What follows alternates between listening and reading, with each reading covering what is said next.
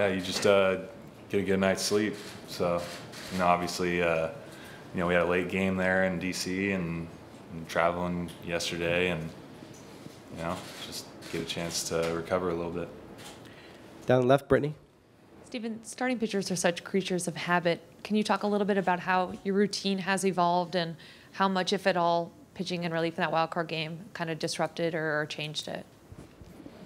Yeah, I mean, it's something I haven't done in a really long time, and it is what it is. So just try and focus on what you can control, and disregard everything that you can't. That's kind of the nature of the business. Sometimes you're going to have to deal with some things that you wouldn't expect, and bottom line is you still have to go out there and compete. Mark in the middle here. Davey referred to your outing there tonight as kind of the equivalent of a bullpen session. When you consider all the work you did in throwing, even before you got in the game and the game itself and the high stress of that, how comparable is that to a bullpen session?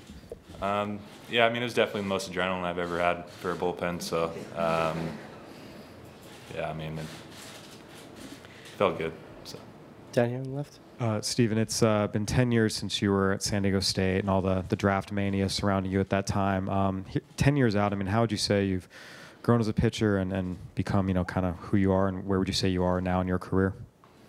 Yeah, I mean, it's kind of what you would expect to, playing, 9-10 years at the highest level.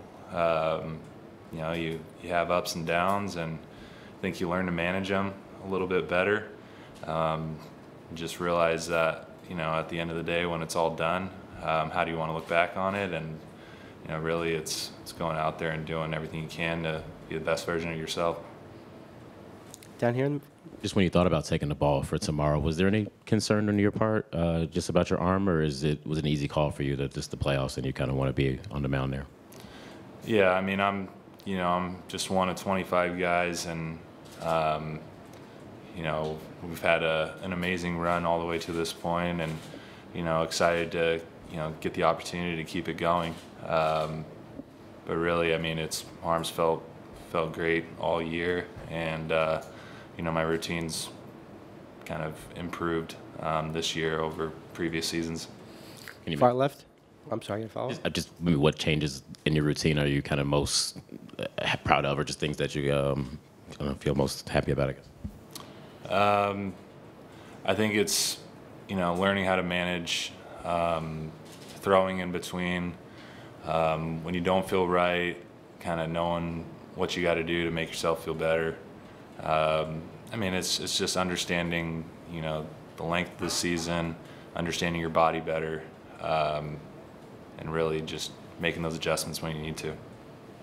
Far left. Stephen, the usage of your curveball went up this year. What was the reason behind sort of incorporating that pitch more into your arsenal? And I guess what has that pitch meant, the success you've had this year? I mean, it's a pitch I'm really confident in throwing, and throwing any time. I guess you would say sometimes you got to look at the data and maybe lean on it a little bit more than you have in the past. And I think there comes a point in everybody's career where you don't have the fastball that you can just blow by guys all the time, so you have to learn how to pitch a little bit more. In the back. Stephen, when you look back to the 2017 playoffs against the Cubs, when you made those couple starts, what did you learn about yourself during that series? Not really sure.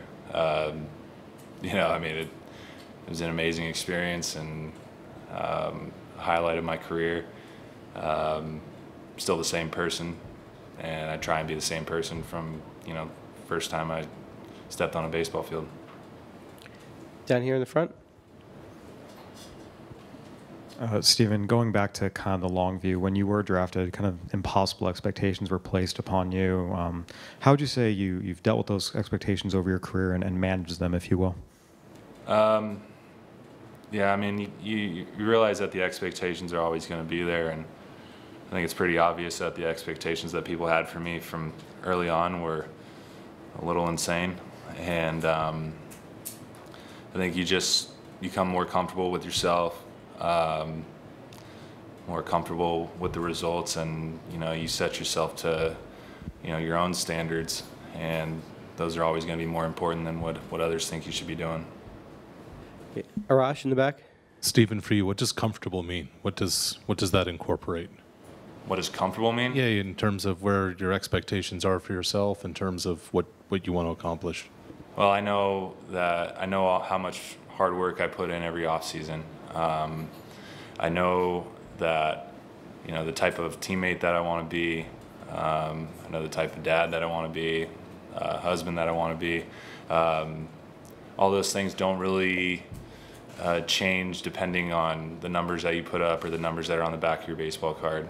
Those are things that you'll carry with you for the rest of your life, and that's fundamentally what's most important. And I don't have a crystal ball. I'm going to go out there and give it everything I have, and we'll see what happens.